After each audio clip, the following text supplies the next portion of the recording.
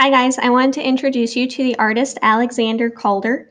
His friends knew him as Sandy, and he was born in 1898. He actually came from a long line of artists. His mother was a painter, and his father was a sculptor, and his grandfather was also a sculptor. But they actually discouraged him from becoming an artist because they knew how hard it was to make a living choosing as a career. So he studied to become a mechanical engineer, but then as an adult decided that art was really what his calling was. He is the father of the mobile. If you see any mobiles hanging like this, he was the first person who ever made those, and it was totally a unique idea that no one else had thought of before. This is known as kinetic art, which means art in motion. Alexander made his mobiles out of wire and steel, but we're going to stick to items that we can find around home. I chose to go with sticks for my base, yarn to tie it onto, but you could also use floss, and then you need something to make your shapes out of. So if you just have cardboard from a cereal box, that would work great, and then you can use markers to color it. I have these colored file folders, so I'm going to go ahead and use those. So through the magic of video, go ahead and get some circular shapes. But you could cut your cardboard into any shape that you would like. Next, I'm going to lay out where I'd like my sticks to go. You can use fewer or more if you want. Just remember, you don't want to get crazy big.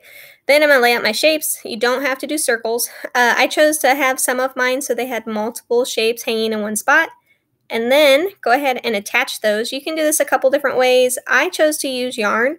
I just threaded it onto a weaving needle I had on hand to make it a little bit easier, but you could poke holes with the scissors and weave it through, or you could even just staple these on if you have a stapler handy.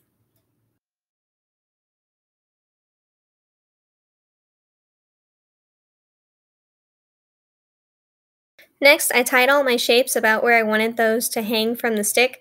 You do not have to do them all from the ends. You could have them closer to the middle if you'd like, but I kind of like how it looks when you have some of them hanging further away from other ones. You could also have these hanging at any different length that you would like. At the end, when I was done, I went ahead and put a little dot of glue on each one of these to help them hold a little bit better. You could do that now, or you could do that later like I did. And then also, just to keep it looking kind of clean, go ahead and trim any of that extra yarn that you have hanging off.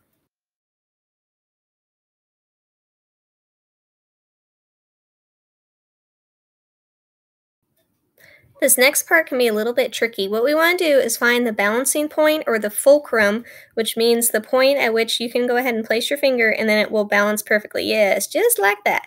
So you're going to go ahead and tie a double knot here.